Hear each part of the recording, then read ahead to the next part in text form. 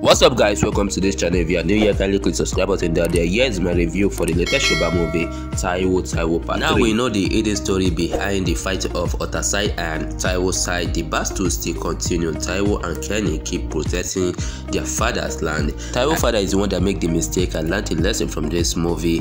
When you are very happy, do not say or give anybody what you know you can't give people. Do not give and come back to claim what you have already given people. Taiwo's father made that mistake. Taiwo's father said with his mouth that Olota should hold that side, and he said not just for farming, he can also sell it. He told Olota that he can also sell those land. Due to the joy in Taiwo's father eyes, Taiwo and Taiwo continued their relationship and it was going smoothly, but Taiwo is thinking if Kenny catch her with Taiwo, that's Adaba brother, he punish Taiwo Adaba younger brother. So Shadepoli gave Taiwo an advice that she should find a girlfriend for Kenny, a girl that will fit Kenny. So they try to look for a girl, and the girl they chose is the girl Taiwo has been chasing.